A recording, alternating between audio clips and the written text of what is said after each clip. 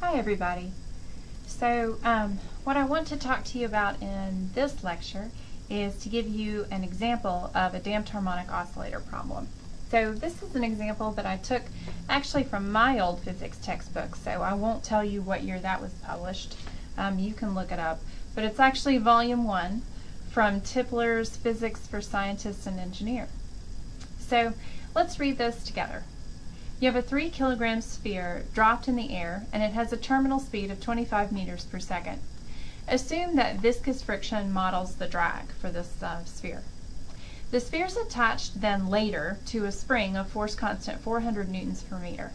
It oscillates with an initial amplitude of 20 centimeters. So what's the quality factor Q? And when will the amplitude be 10 centimeters? And how much energy will have been lost when the amplitude is 10 centimeters? Okay, so first of all, this problem is kind of broken into two parts, isn't it? It tells you first that you're dropping a sphere and it's modeled by viscous friction and it has a terminal speed of 25 meters per second. It never gives you, notice, the damping coefficient. So this part of the problem is basically trying to force you to solve for the damping coefficient, or I guess in this case me. It was my textbook. So here, I'm just modeling it, not attached to a spring or anything. I'm just doing the free body diagram for this sphere being dropped under the influence of gravity and then achieving its terminal velocity. Now once it's achieved terminal velocity, of course the downward force of gravity is balanced by the upward force of the air resistance. So at that point, then the magnitude of those two vectors, mg down and cv terminal up, are equal. So I can set those magnitudes equal, and I can either solve for the terminal velocity, which is maybe a little bit more common of a problem, or I can solve for c. Basically, mg is equal to cv terminal, so that means that the damping coefficient c will be equal to mg divided by v terminal. Now plugging in for the mass of 3 kilograms, the acceleration due to gravity of 9.8 meters per second squared, and the terminal velocity of 25 meters per second, I end up with a drag coefficient of 1.18 kilograms per second. Okay? So now I can use that drag coefficient and calculate the quality factor and some other important things that I need for the rest of the problem.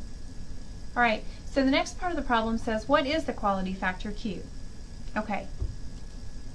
In a previous lecture on damping, we went over a lot of these different constants.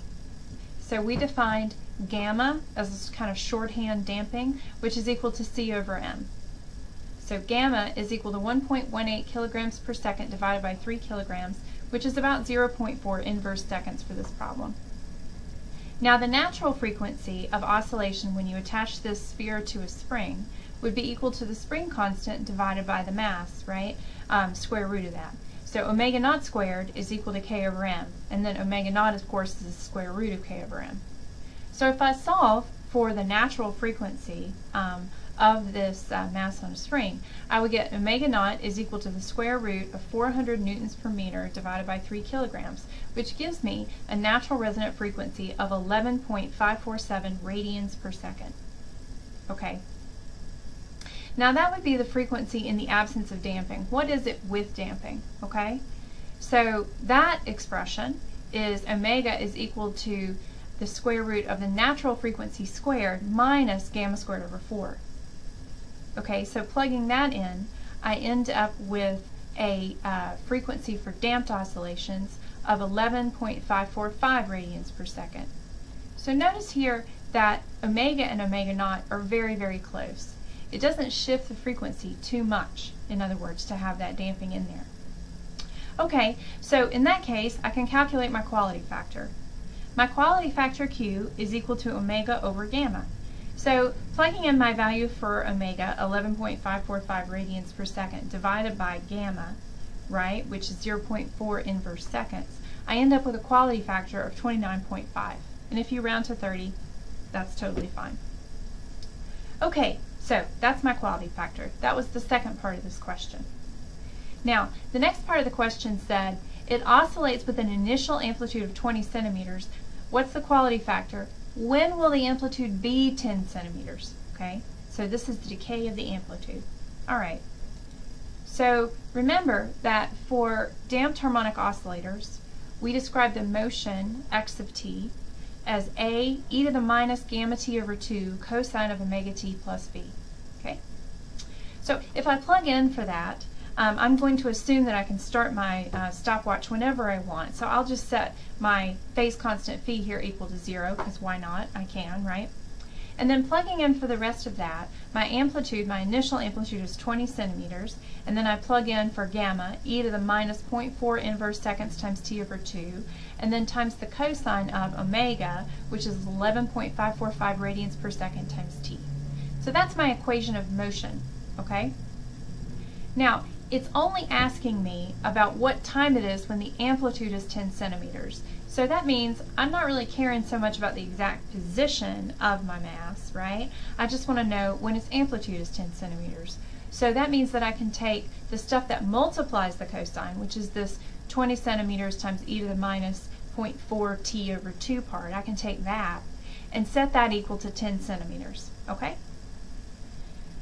Okay, so solving for that, I can divide both sides out by 20, and I have e to the minus 0.4 t over 2 is equal to a half. And now to simplify that and solve for the time, I take the natural log of both sides to cancel out my exponential. And when I do that, I end up with 0.4 times t over 2 is equal to minus natural log of a half. Now doing just a little bit of algebra, I can simplify and see that t is equal to minus 2 times the natural log of a half divided by 0.4. And when I solve for that, I end up with 3.47 seconds. So that's how long it takes until the amplitude is halved. Okay? All right. Now, the last part of the question says, how much energy will have been lost when the amplitude is 10 centimeters? Okay? Well, we do know that this is a light damping situation.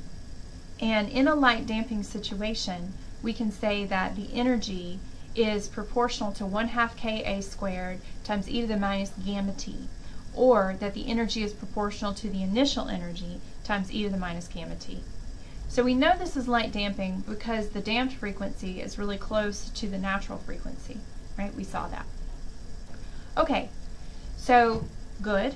What I can do here is how much energy is lost. Well, let's figure out what fraction of energy is left at this time.